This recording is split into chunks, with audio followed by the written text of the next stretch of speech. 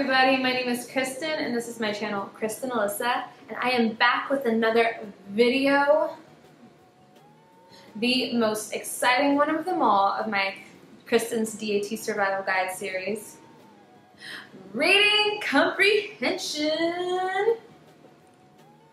I'm too hyped. Okay, so I know this is most people's least favorite section of the DAT.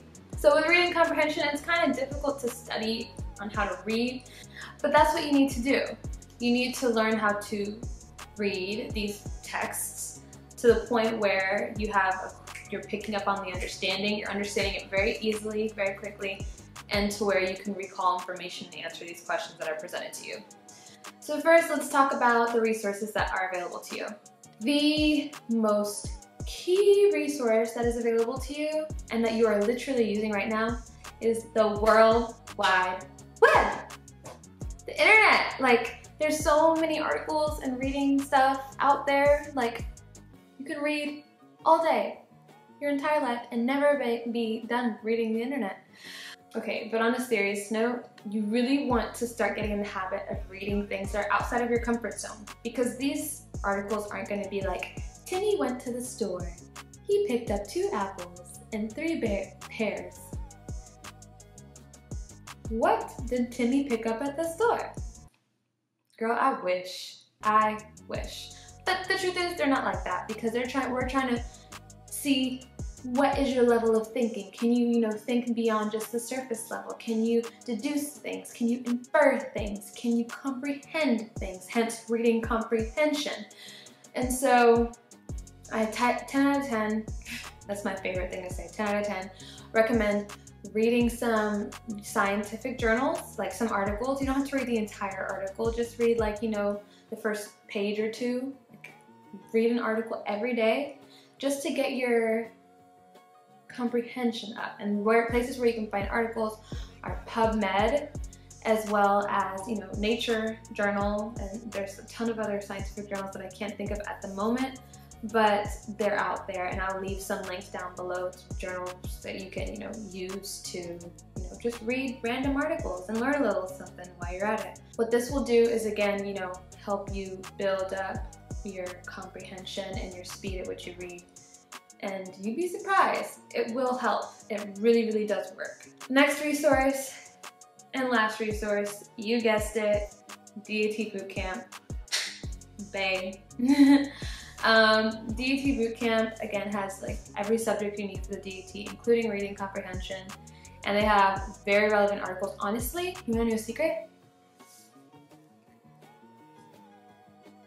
I could swear that one of the articles that was on DAT Bootcamp was on my DAT. No joke. No joke.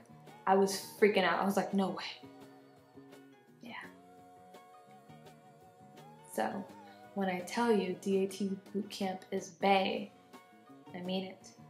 So it worked for me. So there's tons of different methods on how to study for reading comprehension, or how to go about taking the reading comprehension exam. What I did personally was I would skim through the questions and then skim through the article and then answer the questions. What I gained by reading the questions first is I knew what I was looking for in the article. So it wasn't like I was just reading the article just like, oh, I'm just reading, reading.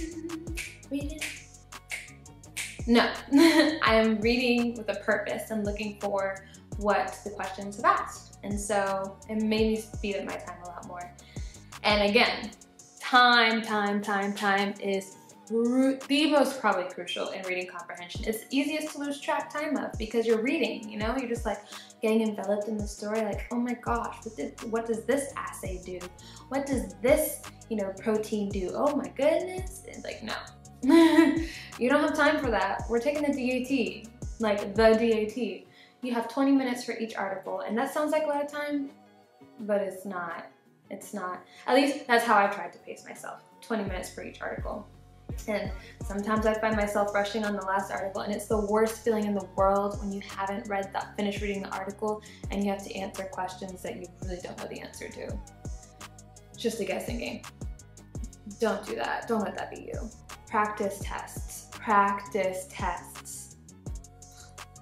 Man, I'm telling you.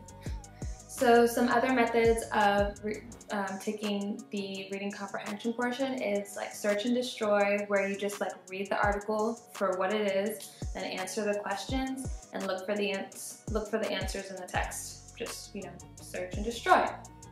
Another method is like reading half of the article and then reading the questions and answering what you can based on the article part that you have read, and, you know, searching and destroying for like 1 or 2 questions that were not in that part that you read already. You know, you can get creative, like try different methods, see what works for you. And if you guys have suggestions on ways that, you know, you've been studying for reading comprehension, please leave it in the comments section below. You know, share the wisdom and, you know, help each other out. Times are tough. Studying alone is hard. Major key with reading comprehension, again, is timing. Pace yourself. Do practice practice exams. And again, as with every video, make sure you review other subjects in that day. Don't just do reading comprehension one day. Rotate it, mix it up, so you can stay on top of your game. That is it for this video. I hope you guys enjoyed it. I will see you guys in the next one, and I hope you guys have a great time studying as much as you can. You know, take breaks, treat yourself, take a day off, like 1 day off once a week. And, you know, do something fun, go outside. But best of luck studying. I'll see you guys next time. Bye-bye.